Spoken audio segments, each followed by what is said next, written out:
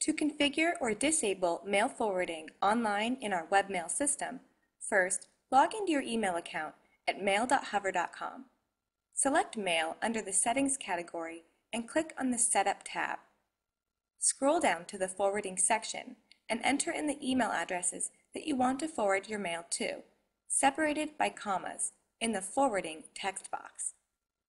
In the forwarding settings, you can select three options. Disabled turns off email forwarding. Forward and keep a copy forwards all of your email to the addresses in the forwarding box while keeping a copy in Hover Webmail. Forward then discard forwards all of your email to the addresses in the forwarding box, then deletes copies from Hover Webmail.